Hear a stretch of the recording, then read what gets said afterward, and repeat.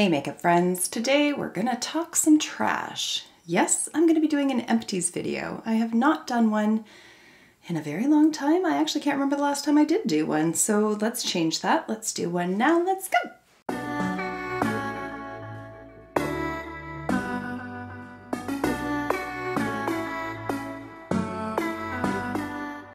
As always, I want to welcome you back to my channel, or if you are new here, then hello and welcome. My name is Kara, and on my channel, we like to mix beauty, brains, and the occasional F-bomb. Really quickly, if the makeup's looking familiar, I did wear this in a previous video, or possibly a future video. I'm not sure which one's going to go up next, but at any rate, I did make some changes between the other video and this one. Suffice it to say, I have a mix of the Ninhydrin palette and the Plain Jane palette, both of them from Adept Cosmetics, on my eyes. And on my lips, I have Velvet Teddy from MAC, topped with the Tower 28 gloss in the shade Cashew. Let's dive into the video. So I do have a bit of a mixed bag here. There are some makeup products, some skincare, hair care, and some other random items. So what I suggest we do is we start with the random items and move towards the makeup items. So first up, I used up a package of bath bombs, and frankly, I've probably used up 2 or 3 at this point, and I have repurchased them over and over again, and I do have an unopened package upstairs in our bathroom. So these ones are from Calgon. They're in the scent Lavender and Honey. It comes in a package of 8, and you can get them on sale for about $6 or $7 at Shoppers Drug Mart. And I really like the price point on them. And while I do enjoy the bath bombs from Lush and various other places like that, they carry a fairly hefty price tag. Some of them can get up to $9 or $10 per bath bomb, and it's just a little hefty when you think about it. So I much prefer this price point. And also the kids enjoy having them in their bath as well. And I don't mind putting a $2 bath bomb in with the kids. So this is just one that I always have a bag on hand because at least the kids and I use them. Barry's not so much with the whole soaking in the tub thing. He's much more of a shower guy, big burly man, but the 3 of us really enjoy these. Next up in the somewhat random category is this here. This is the Pure Castile soap from Dr. Bronner. This one is in the scent Citrus, and I have repurchased it just in a different scent. Almond, sweet almond, something to do with almonds, and it's divine. I prefer the almond to the citrus, but what I like to use this for is washing my makeup brushes. I just find that it cuts through all of the oils that are in the brushes, especially foundation brushes and things of that sort, and it really does help to get them very clean without leaving any sort of residue on the bristles. It rinses away very easily as well and really just helps to make the process of cleaning my brushes just that much faster. And you do get quite a bit in here, and a little goes a long way. So this is one that I can see myself repurchasing over and over again because I do find that it does a great job at cleaning my brushes. I've got a hair care product as well, and it's from The Body Shop. This is the Banana Truly Nourishing Hair Mask for normal to dry hair. It just comes in a little vat like so. Ew, really old shower water. Put the lid back on that. It has a really nice scent to it. It is very much banana scented, but without being cloying or too heavy. This is the second container that I've gone through. I haven't repurchased it again because I am trying out different hair masks at this point. It is one that I can see myself going back to, but I just haven't repurchased it at this point. I've used up this bottle of Bioderma micellar water, and I did repurchase it. The only difference between them being the applicator or the nozzle on them, and frankly, I prefer the little squeeze bottle function than this one. This is one where you like press it down and it just shoots up. I just find that this is a little bit more precise than this. This always like there's some like random rogue stream of micellar water that shoots out and like gets me in the eye or gets all over the wall. This one's just a lot easier to deal with, but regardless, they're the exact same product and I really do like it for what it is. I mean, I don't wash my face using micellar water, but it's nice to have on hand, especially down here in my makeup room. So quick touch-ups and things of that sort, I just reach for this. I have 2 skincare items to talk about, and the first one is from the brand Peace Out. These are the Peace Out Wrinkles, and I just have to read what they are because there's no way I'll ever remember all these words. It came with 6 anti-wrinkle dissolving microneedling patches with retinol and peptides. So it says on the back, time machines aren't real, but these anti-wrinkle microneedling patches are, and they're just as good. No, they're not. At least not on a 1-pack basis. So the patches came and they're like yay big. Like they were tiny. So I kind of had to just like pick the worst spot of my wrinkle and slap it on there. And you're supposed to use these 2 times a week for at least 2 weeks in order to see results. So the fact that there's only 6 in there to begin with, like you can't just stick them all over your face or else you're not going to have enough to use even for a 1-week dosage. So unless you're going to like invest a ton of money and buy a whole whack of these packs, I didn't see any difference. I don't know, I just didn't get on board with it. And then because you're supposed to wear them overnight, I did, but then I would wake up in the morning and at least one of them would be missing. So I don't even know how long they were on my face, so that could play into why I didn't get the results that they promised, but it certainly is no time machine, and I just think it's a bit gimmicky, to be honest. I'm sorry, peace out. I just didn't see any results with this whatsoever, and it's not something that I would repurchase. Likewise, I would not repurchase this item. This is from Boscia and it's the Sake Cleansing Water. It's a no rinse makeup remover and cleanser. So basically along the lines of a micellar water, except it stings the ever living shit out of your eyeballs. So no thank you. I did manage to use, well, if I'm being perfectly honest, I managed to use most of it. I think I got it down to about here and then just dumped it out and put it in this empties because I just could not continually do that to myself because it stung like a mother.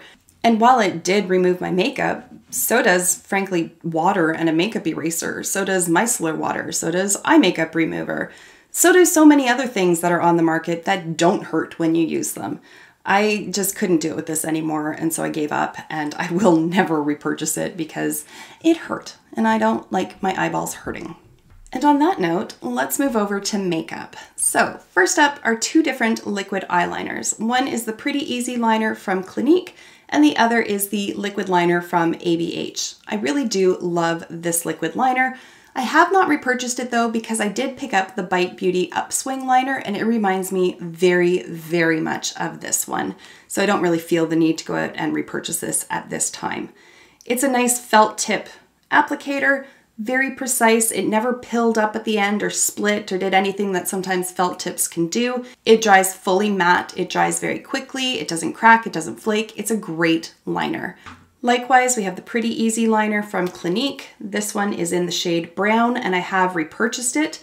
This one has an actual brush tip applicator and it has the right balance of being flexible enough that it doesn't like get stabby on the eyes, but still having enough rigidity to it that you can get a lot of precision and it's not just like bending all over the place. Now, while I can't say that the Pretty Easy liner is my favorite of the liquid liners, it is a very good one and it is offered in brown, whereas Bite and ABH are not. On an everyday basis, this just produces a really nice soft line on the eyes.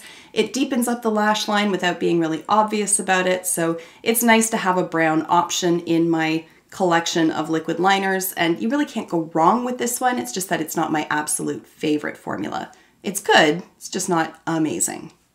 Okay, let's move on. Speaking of good, but like nothing to write home about, there's this setting spray here from NYX. This is the Bear With Me Prime, Set, and Refresh Spray. You can see I used it all up, but I haven't repurchased it. It really didn't make any sort of lasting impression on me one way or the other. It's not bad, it's not great, it didn't really do anything transformative to my makeup or to my skin. It's just a setting spray. It's not bad, but it didn't really do anything amazing for me, and that's why I haven't repurchased it.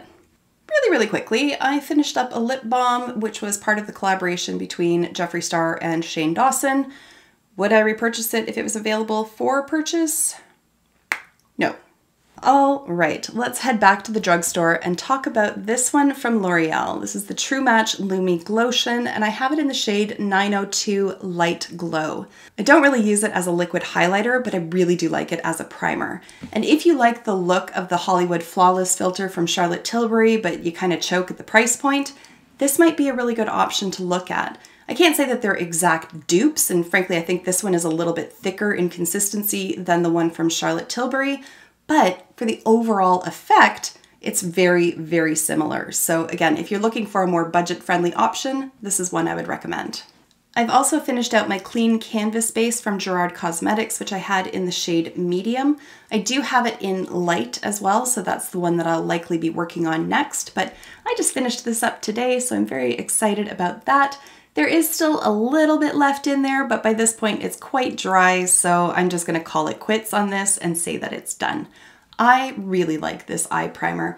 There is a little bit of a learning curve to it because a little goes a very long way, but once you figure out how to apply it and blend it out, it's fantastic. It really does help the shadows with their longevity, and it does produce a nice clean canvas, as the name would suggest. There's a lot of like darkness around my eyes to begin with, and this just really helps to just erase all of that. It acts kind of like a concealer for my eyelids. I really like this product too on days where I just want to wear like mascara or just throw a little bit of bronzer in the crease and be done with it.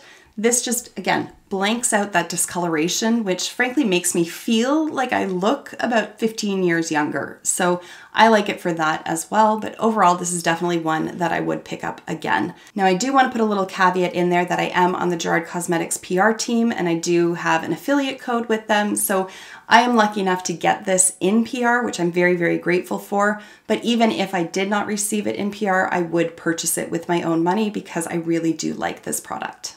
Does anybody else get really sad when they use up like a wildly expensive item? Because I'm just a wee bit heartbroken. A little proud, a little heartbroken.